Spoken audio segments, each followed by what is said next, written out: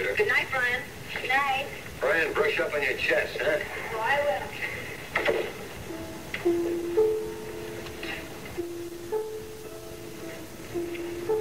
Joe, why don't you just go on upstairs to bed? You really look exhausted. Everybody keeps telling me that. Because it's true.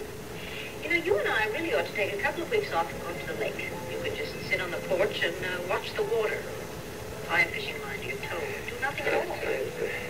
All right, sweetheart. Okay. That means Victoria, mind your own business. After all, he's only your husband. Your husband's just fine, sweetheart. Just maturing a little bit, that's all. It's about time, isn't it? After all, I have a family, responsibilities. I can't go on being the happy-go-lucky Irishman forever. Really? I'd quite like to. What if something happens to me, then? What happens to my family? I won't even listen to such talk. Now, what on earth makes you say something like that? I'm sorry, didn't you know that behind that happy-go-lucky Irishman there was a morose, brooding Irishman? Yes, I believe that. But, darling, let me tell you something. We've had our share of tragedy. You and I are due for a long, long stretch of pure bliss. You bet we are, yeah. That's right. Now kiss me, you fool.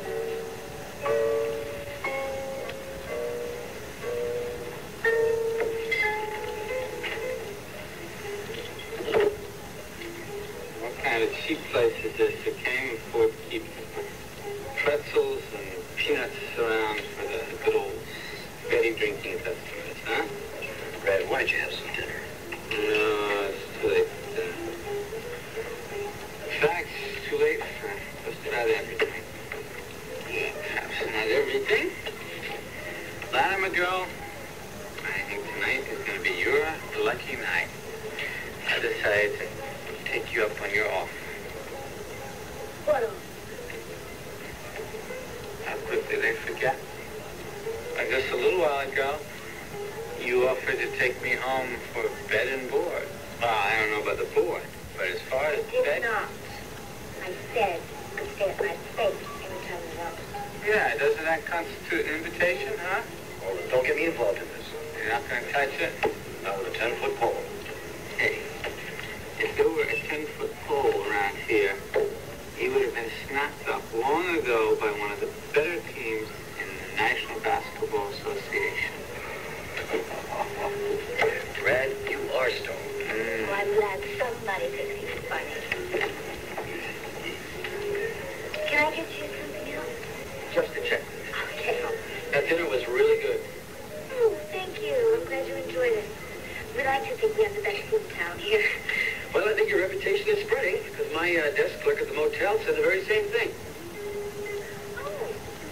Well, actually, we do get people here who could afford to eat just about anything. Did you notice that lady sitting at that table behind you? Well, that's Dorian She owns Savannah, you know, the newspaper. Any relation to your boss? Oh, yeah, she's a stepmother. You sure you wouldn't like some more coffee or anything? I think maybe I will, yeah. Okay.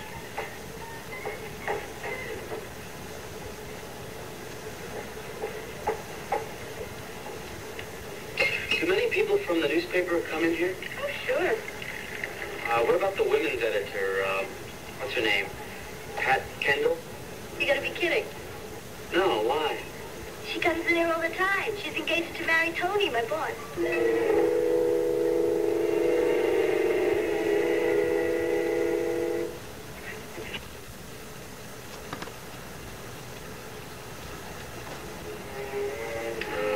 I just can't help but wonder how all of this is affecting Brian. Peter, you've gotten to know him pretty well. And you know, he's kind of a private person. Well, he does pretty much keep his own counsel, but there's nothing wrong with that. He's got his own point of view. I remember what I was like when I was his age.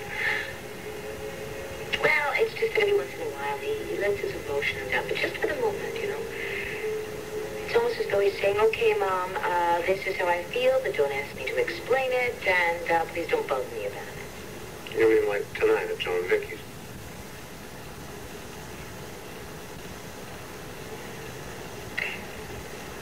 Peter, he's been without a father for over 3 years, you know, and he's been pretty much the man of the house.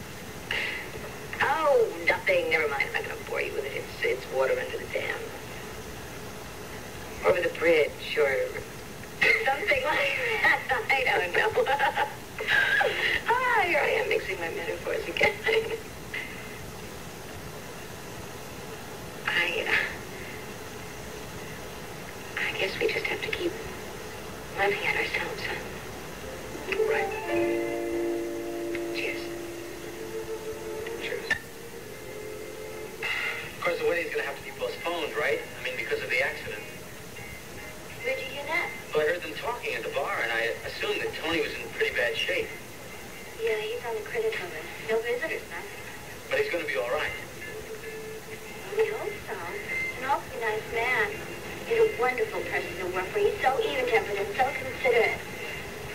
And, of course, the kind of clientele he attracts here. The tip's really good. That wasn't a hint. It's all right. I understand what you mean. Hey. This fella bothering you? Brad. What the hell you think you're doing? Making out with my girl, huh?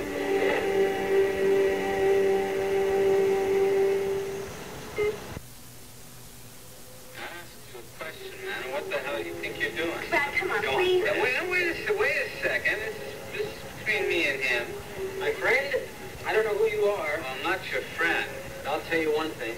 You are the drunkest guy I've ever seen still standing on his own 2 feet. Who's drunk? Easy, okay. Wait a sec. You didn't answer my question. What was your question?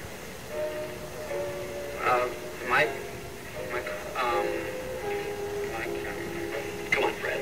Come on. I'm sorry, sir. No problem. Just make sure someone gets him home before he falls on his face. Don't worry, I'll take care of it. Get your change. No, that's okay. Have a very nice evening. Thank you. Good night, sir. Good night. Charlie, it's almost 11. If you could spare me for the rest of the night. Look, I'll tell you what. I'll take care of him tonight. You don't need a guy like that shape. What are you going to do? Well, I can feed him some black coffee. If he's still standing when I close tonight, I'll drop him by the health club. Let him sleep off on the couch. Okay? Now, you want to pick it up on 14?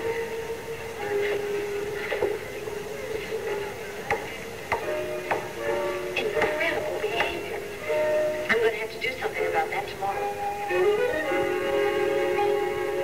Thank you very much for the nightcap. Oh, please. Thank you for the company. Everything's going to work out right. I hope so.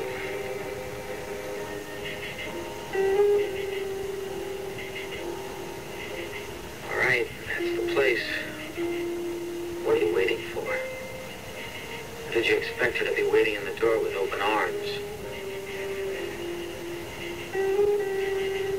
What is she going to say when I walk up there?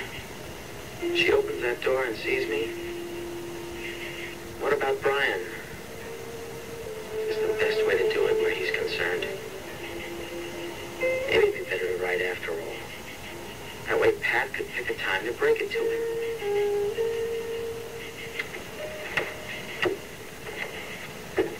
Thank you again, sir. Thank you. Good night.